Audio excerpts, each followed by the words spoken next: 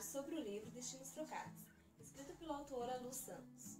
Este aqui é o livro. Essa aqui é a lombada dele.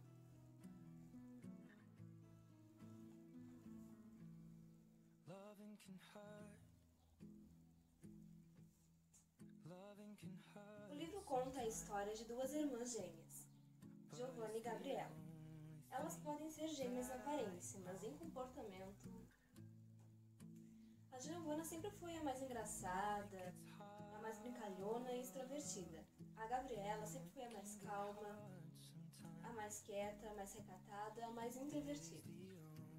Bom, a questão é, Giovanna tem um noivo lindo e atencioso, ela é proprietária da loja Butterflies Cosméticos e tudo está indo muito bem em sua vida. E com o casamento marcado, o seu nervosismo está em alta. Então, Giovanna teve a ideia de convidar sua irmã para visitarem seus parentes no rancho onde eles moram, em Minas Gerais. Então, ambas saem de carro de São Paulo rumo a Minas Gerais. E o passeio começa cheio de graça, brincadeiras, peças e ótimas recordações. Até Giovanna ter a ideia de ambas trocarem de personalidade.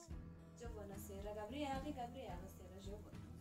Após convencer sua irmã, ambas decidem parar então num posto mais próximo, onde elas trocam de roupas e pertences no banheiro.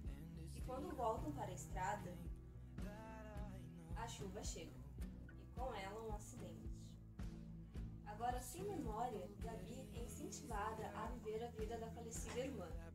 Mas, quando sua memória chegar, o que ela não contava era o fato de se apegar tanto à vida da irmã dela, e principalmente se apaixonar pelo marido da irmã. E agora? O que ela vai fazer? Qual será a reação dela? Que decisão ela vai tomar? Será que ela vai continuar a ser a Giovanna? Ou ela vai decidir ser a Gabriela? Qual vai ser o rumo dessa história? Então, vocês descobrirem só lendo o livro Destinos Trocados, da autora Lu Santos. Bom, gente, eu adorei esse livro. Confesso que chorei nos últimos capítulos e realmente é uma história muito boa, uma história bem impactante. É uma história que a gente consegue se envolver, do início até o fim.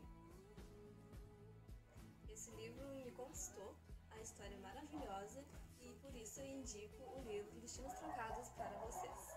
Convido vocês a conhecer o blog, perfil, o Instagram e várias outras redes sociais do JS Livros. Eu deixarei os links disponíveis aqui na descrição, tá bem?